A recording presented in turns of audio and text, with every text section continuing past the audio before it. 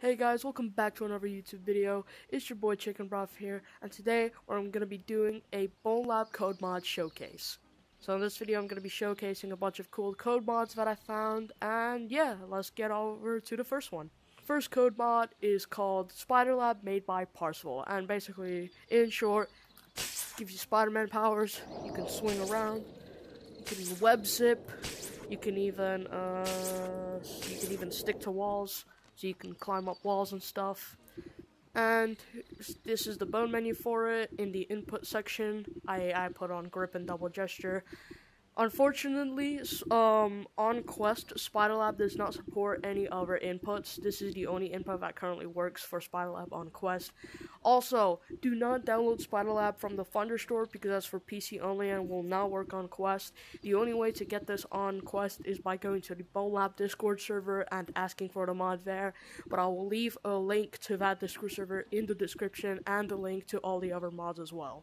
In this mod, you can also change your web swinging. Basically, aiming reticle allows you to basically aim with your SpiderLab.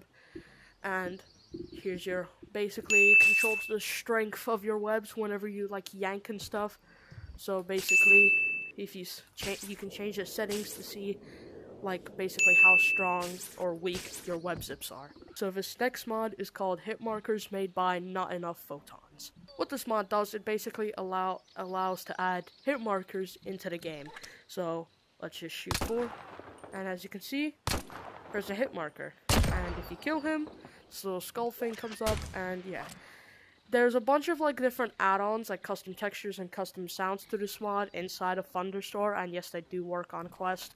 As you can see here, I mixed up some different like hit marker texture and stuff, so I have like this red skull and that. And yeah, it's pretty cool, and you can fiddle around with it and stuff. Yeah, it's pretty fun. So this next mod is called Ragdoll Player, made by Lakatraz, and basically what it does is just lets you ragdoll in the game, and yeah, it's just pretty fun. Especially in multiplayer, you can just goof around with friends and stuff, ragdoll, they can pick you up.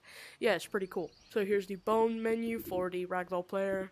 There's the mod toggle, keep arm control. What that does, basically if you ragdoll, you keep your arm control so you can still move your arms and stuff, but your legs are fully disabled. Then you have the binding, so I set it to my right thumbstick, so there's the hand where you can set it to. You can change it to thumbstick press, double tap, and yeah. The next mod is called Colorful, made by Bread, and basically what it does, it makes your menu all colorful and stuff like that. So your avatars are like green, levels orange, and you can actually customize all the different colors. So like it's not just this, you can customize it to whatever you want. Even the spawn menu is colorful, which is pretty cool. So here how to customize it. Basically these are all the customizations, the level select colors, the preference colors, stuff like that. The next mod is called Neck Break, made by Bug. And unfortunately this mod is not on the Thunder Store. It's actually only available in the BONELAB Discord. And yeah, but I'll still put a link to it in the description. And if you're not familiar with the Combat Plus mod, I think that was a mod in Boneworks, which basically allows you to break Ford's neck. And so, as you can see, I just snapped his neck, and his neck is all dangly and stuff. And yeah, and another thing is, you don't even have to snap his neck for his like neck to break. You can just kill him normally, and his neck will still break. The next mod is called Index Finger Curl, and what it does, it basically makes your hands look like you have an index. So I guess it makes your hands look a little bit more natural. Like in real life, your fingers are not like perfectly straight, so it kind of curls them slightly, making it a little bit more, I guess, immersive. And if you press the top button on whichever controller, you can actually put up the middle finger, and it's pretty fun in multiplayer and stuff if you just want to flip people off. The next mod is called Fog Toggler, and judging by its name, what it does, it allows you to enable or disable the fog inside of a map. So on Halfway Park, you can see there's not a lot of fog, but there's still a little bit. So let's just go to the menu, Fog Toggler, click this, and it disables the fog. I'm not sure if you guys quite see the difference, so let me just enable it. A little bit foggy, disable it, and it's much more clear. let's go over to the Void G11.4, and you will see a bigger difference over there. So as you can see, we're in Void G11.4, and as you can see, it's pretty foggy. So let's just go over to our fog toggler. Click this little button, and there you go. It does, since there's so much like fog, the mod doesn't really fully disable it, but it still disables most of the fog, which is still pretty nice.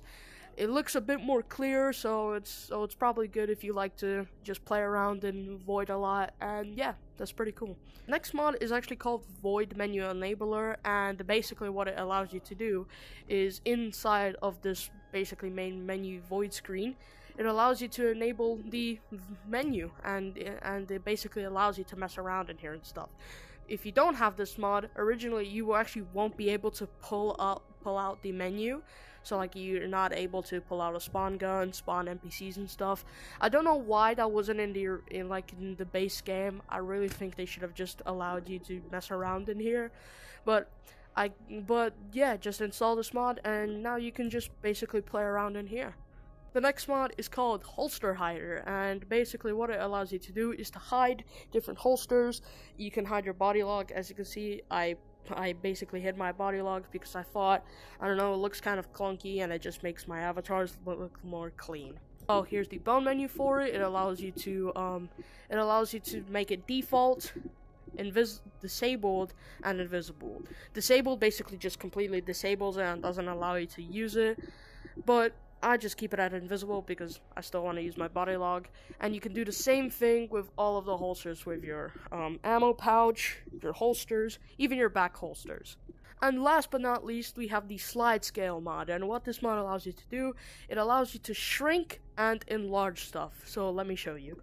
So we have a gun and we have a Ford, and with this mod we can make the gun big, we can make the gun small.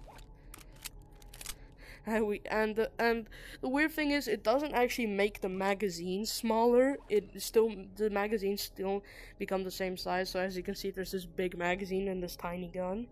So let's just make it a little. Now let's make it really big. And yeah, the magazine is still the same size. So it's this tiny magazine inside of this big gun. And the thing is, this doesn't do anything to damage.